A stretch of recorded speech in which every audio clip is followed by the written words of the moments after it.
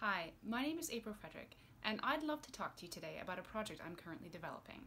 It's called Her War, and it's an opera for soprano and trumpet based on the female experience of PTSD in World War I. So this is the nurses, the ambulance drivers, and the VADs, or the Voluntary Aid Detachment, who worked alongside the men in various capacities, often under shell fire, just as the men were, in some theatres of war actually fighting alongside them, but who, when they returned to the UK, were not offered pensions the same way as the men were. They had this 2-year lag where they had to fight to the right to even go to the tribunal. And when they were there, they had to fill out forms and go through structures that were intended for men. I suppose the whole project began with my interest in the effect of World War I on that generation of creatives. This led to my master's and doctoral work on Ivor Gurney, a composer and poet who was in the trenches and whose perspective on the war and synthesis of his war experience in his later life were pretty unique. I then met up with Simon Desbruslais, whom I knew as a soloist through various capacities and orchestras we both work with.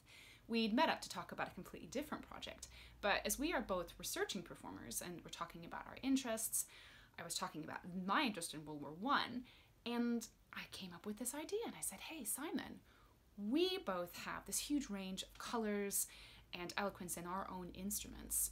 What if we did a work that gave us the stricture of just those two instruments on this topic, on PTSD, and saw what that gave us? It was just crazy enough to work, so we just thought we'd run with it. The next thing was to find a composer. Simon had worked with Edwin Roxburgh several times before and knew he had pre-existing interest in the effect of the war on the people who were involved. And we also felt that his combination of kind of dissonance and lyricism and his experience writing for solo instruments would make him an ideal partner. So we were delighted when he agreed to come on board. Then we had to find someone to write the words, and this was a really important choice for me because I wanted someone who was suffused in the subject matter, who was intimately familiar with the historical source documents. And so I reached out to the writers who were involved in the BBC Radio 4 drama Tommies, which was following troop movements on a day-to-day basis through World War I. I was thrilled when the Tommies creator, Jonathan Ruffle, got back in touch and expressed interest in the project. It was Jonathan who actually gave us the impetus to switch our focus from the men's experience to the women's, because he rightfully pointed out that there is a fair body of work, especially after the centenary, focusing on the men's experience, but barely anything comparatively thinking about the women's experience. And the other thing that Jonathan brings to the table that is so important is this current experience working with ex-servicemen and women. So it's that kind of historical context plus the current context of people who are experiencing ongoing tribunals and similar circumstances now. One other unique aspect to the project is that we are trying to make it trauma-informed.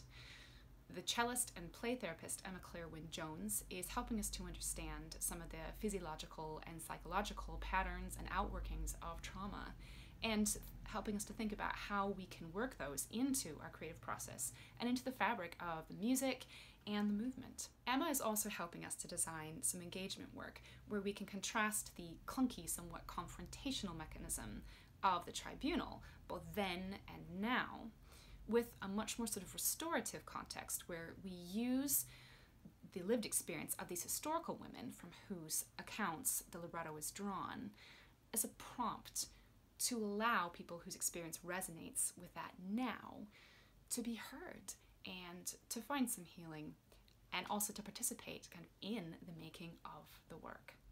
It's been a huge challenge to consider how we can bring this project to fruition in the current climate. We had applied for funding back in the spring for this year's 2020 Tête-à-Tête Festival, and that fund, like so many, were closed and rerouted due to the pandemic, and we thought, right, well, there's no way we can make it happen this year. And then in May, Tête-à-Tête offered us a slot and said, do what you can, get as far as you can, use this in whatever way you wish to in order to progress the show. And so we've decided to present an R&D segment, a taster, if you will, of a larger work which we are developing. I have to say that Tête-à-Tête has been an astounding partner throughout this process. They have been so supportive and gracious and flexible, keeping us all apprised of the government guidelines as they come out, the implications for our shows, and making a real sort of community of makers that can support each other. And it's also been really inspiring to see how they are really on the forefront of finding a way to respond constructively and creatively to the strictures that the pandemic gives us, to find a way to reinvent, to roll with those punches, and not just give up, but find a different way to engage. And it's just been so wonderful to be one of the makers that is involved in that process. So we hope that you will follow us as the project develops, that you will join us for whatever form the premiere takes on the 18th of September, and that you will follow the future progress of the project. Thank you so much.